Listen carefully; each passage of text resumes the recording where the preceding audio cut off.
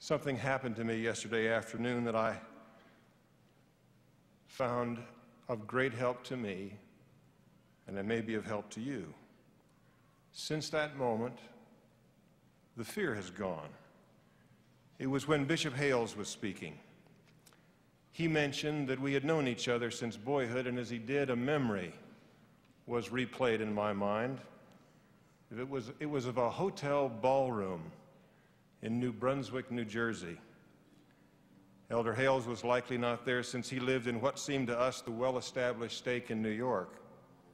We were in the New Jersey district, a single district that covered the whole state. The Princeton branch met in my parents' dining room. Dad was the branch president, Mother was the pianist and chorister, which is hard to do if you think about it. There was not another family in the branch with children, so my brother Ted was the Aaronic priesthood. And my brother Hardin and I were all there was of primary and junior Sunday school. The congregations were young students who'd happened to be there, like Jim Fletcher and Neil Zundel, and a few older converts, none with spouses that were members. There was no building, no gym, no stake center. And so we traveled to a hotel ballroom for what must have been a district conference. I was sitting on a folding chair somewhere near the back, next to my mother.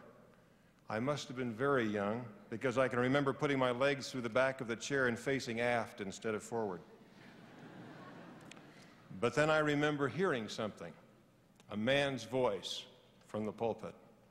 I turned around and looked. I still remember that the speaker was at a rostrum set on wooden risers.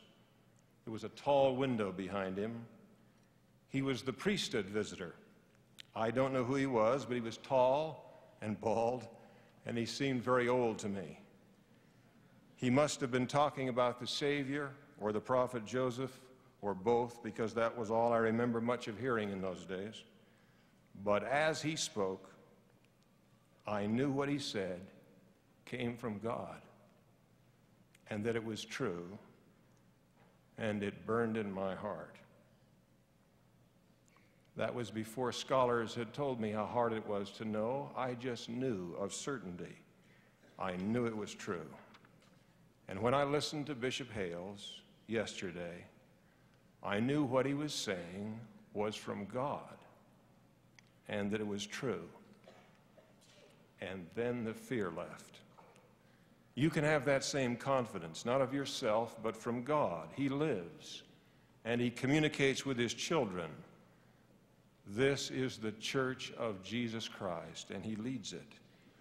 No assignment in it need ever overwhelm you if you know that and listen for the Master's voice.